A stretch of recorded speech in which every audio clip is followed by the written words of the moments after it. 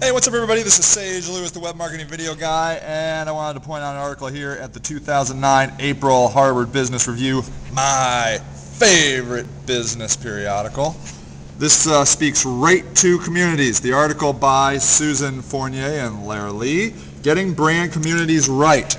The article is basically talking about communities, giving a lot of weight to social communities, talking about them in great depth here, and what that means, and brand communities and how brands compare to communities.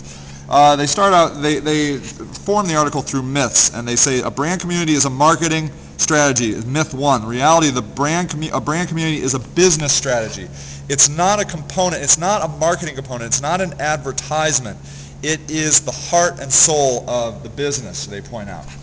Then here it says robust communities are built not on brand reputation, but on understanding of members' lives. The fact is that these communities are truly about the people themselves, it's not just about making money. It truly is about caring about the people.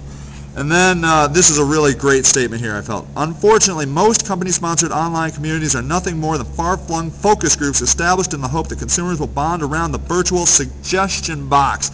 There's nothing wrong with listening to consumers, but this isn't a community strategy. Really great concept.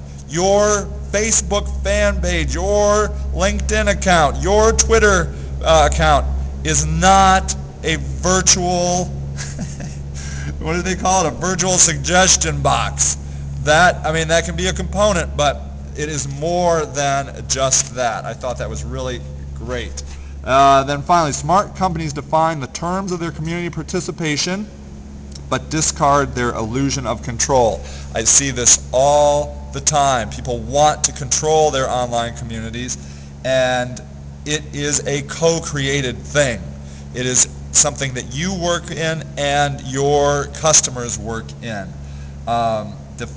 Smart companies define the terms of their community participation, the terms, but discard their illusion of control, and that is the secret. And they basically sum it up and say, are you ready for that? Because that is a huge leap for many brand managers to let go of the control of the brand. But that is the secret, and mind you, that is the future of companies in the 21st century. If you're going to be a company in the 21st century, you are going to be adopting these strategies, I guarantee it. All right, everybody, I'm Sage Lewis, the web marketing video guy, and happy marketing.